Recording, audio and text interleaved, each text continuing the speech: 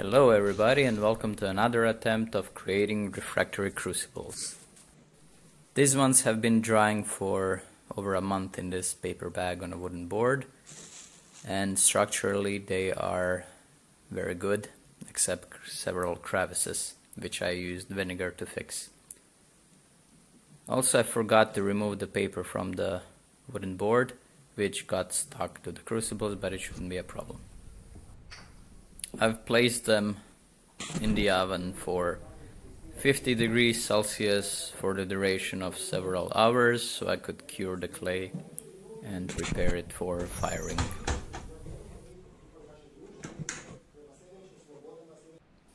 After the low temperature drying cycle, the crucibles became very pale, and as all water has evaporated, they became warm to the touch at room temperature. They were not endothermic anymore. Upon further inspection, I saw literally no cracks, and vinegar crack filling has been successful.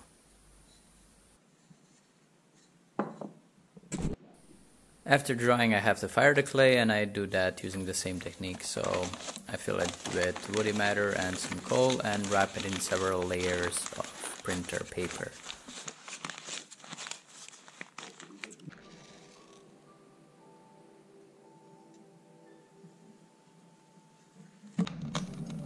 The fuel of choice for this firing occasion are RUF pressed sawdust logs. In order to maintain even heating of the crucible seen very dark here, I would just have to rearrange the coals every now and then. Also, the light exposure settings on this GoPro cam don't do this wood stove justice, because what you see here as plain white is actually very hot and very UV intense. It's hard to look at.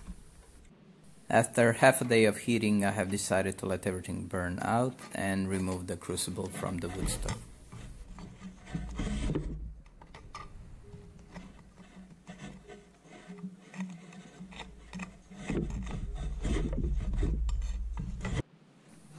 Even with this leather gloves, very thick by the way, the crucible was very hot to the touch. I had to hurry up.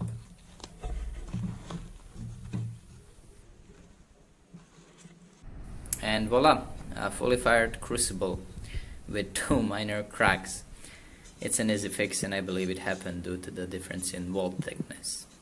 Judging by the sound it makes, it's a successful attempt. So please like, comment and subscribe. Thank you.